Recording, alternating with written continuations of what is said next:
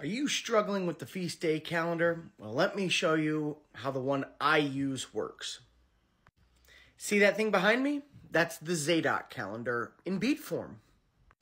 Over Sukkot, we saw that some people had been making these bead calendars, but no one was making them for the Zadok calendar as far as we could tell. So my wife and I did a little work, and she put them all together, and I want to show you how it works in case you're a visual learner. And just as a side note, if you're looking into the calendars, there's a link on my TikTok and YouTube to the Zadok calendar. It explains how it works and gives you all the days digitally for the upcoming feast days. But it's always nice to see how it lays out right in front of you. Let me show you this one. Okay, here's the Zadok calendar. The calendar is comprised of 364 days divided into 12 months with 30 days each. In 4 of those months, the 3rd, the 6th, the 9th, and the 12th month, there is an additional intercalary day, the equinoxes and solstices. On the 31st day, at the end of the month, marks the change of the seasons, and we always see this to be true. The following day after this, so we take this red equinox bead, move up to the first day of the calendar month right here. Some call those days a remembrance or new moons, or new month really is a better translation. But some people keep those as Sabbaths. It really depends where you're at with all of that. Technically, it's not biblical, it's extra biblical, but we do see in the Bible that they were celebrating these days. We just aren't told exactly how they were doing that. Okay, now, on this day, this is the spring equinox right here. The following day, this one is the first day of the calendar year, which always ends up being on a Wednesday on the Zadok calendar. Wednesday, of course, being the Gregorian 4th day.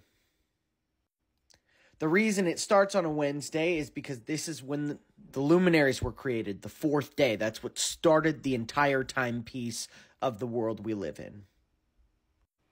Once the beginning of the year has been established, the pattern never changes, following a 30-day, 30-day, and 31-day cycle all through the entire year.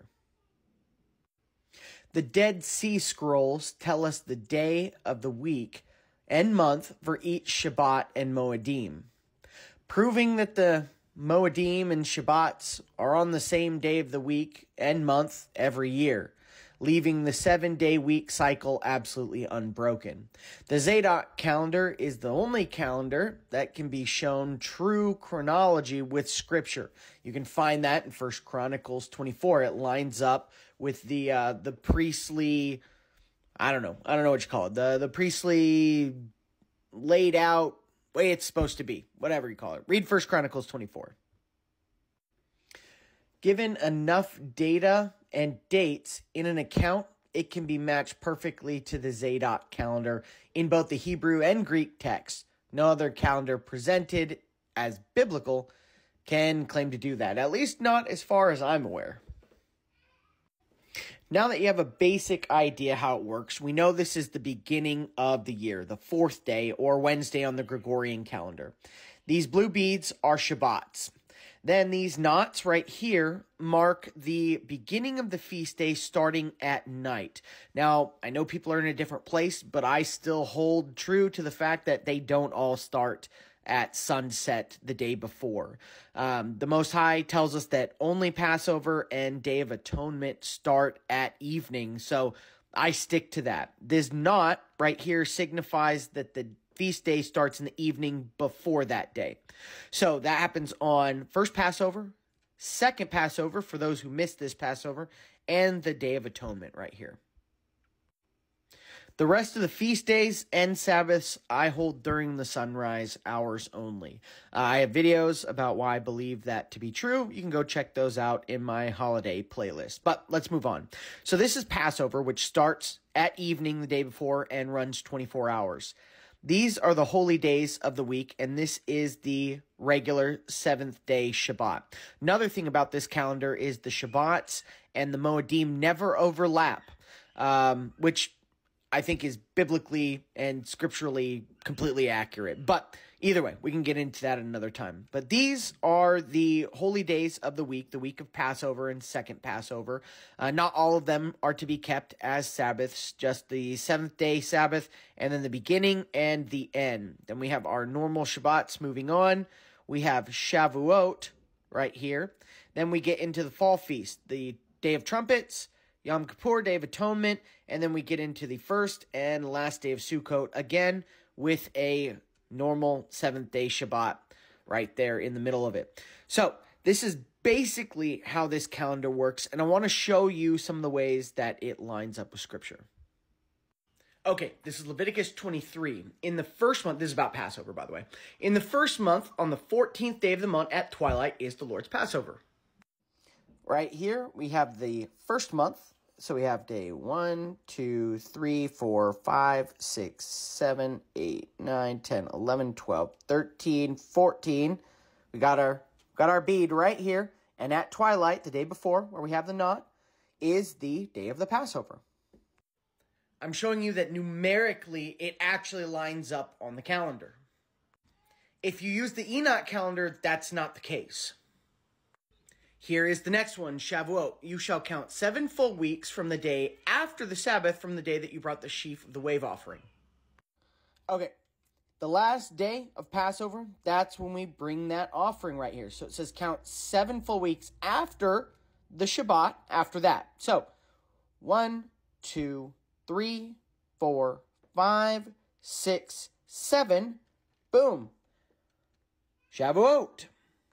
All right, this is about trumpet. Speak to the people of Israel, saying, in the 7th month, on the first day of the month, you shall observe the Feast of Trumpets. All right, 1, 2, 3, 4, 5, 6, 7th month, on the first day of the month is when we observe Feast of Trumpets. And remember, that's right after this actual equinox here that we can observe. So it literally would be the first day of the 7th month. Then here's the Day of Atonement. On the 10th day in the 7th month is the Day of Atonement. All right, here we are in our 7th month. 1, 2, 3, 4, 5, 6, 7, 8, 9, 10. And because it's 24 hours, we have the knot right here signifying it starts in the evening. But it literally actually lines up with what the Bible says on the 10th day of the 7th month. And remember, these are all marked by actual equinoxes that you can observe. So this calendar does in fact use the sun, moon, and stars as witnesses. Then we have the Feast of Booths, or Sukkot. Speak to the people and say on the 15th day of the 7th month is the Feast of Booths. All right, we're here at the 10th day of the 7th month, 11, 12, 13, 14, 15. Here's the first day of Sukkot. You guys, this calendar always lines up with the luminaries and what the Bible actually says. If you use the Enoch calendar, it doesn't line up like this. And again, I'm not grieving you if you're on a different calendar. I'm just trying to explain how this one works and use Scripture. If you use the moon to set these feast days, it doesn't line up like this. You have to wait until the moon hits a certain phase, and then you count from there, and you're like, okay, this is the first day of the 10th month, but it's not actually the first day of the 10th month unless you ignore the rest of the calendar and have a completely separate count from the moon, which I can't find any scripture to confirm. Let me show you what I'm talking about. The moon is on a completely different pattern than the sun and the equinoxes, so it comes in 10 days too late behind the sun each month, each year. If we were trying to find the Day of Atonement, we would wait for this equinox, and then we would wait for the moon to be in the proper phase, and then we'd count from there. So if the moon was right here, then we'd count from this day, and we'd be, 10 days. Okay, but it's not actually the 10th day of the 7th month. You're actually on the 20th day of the 7th month if you do it that way. Not to mention, like I said, the Zadok calendar lines up with the priestly order laid out in canon scripture, and I can't find any other calendar that does that. At least not at this time, not that I'm aware of. Like I said, I'm not going to grieve you if you're on a different calendar. I'm really just glad that you're trying to keep the feast days. But this calendar is the only one in my mind that makes any sense right now. If you guys have any other options or have anything to add, I'd love to hear from you. But at the moment, I think this is the most accurate calendar that we have to the Bible.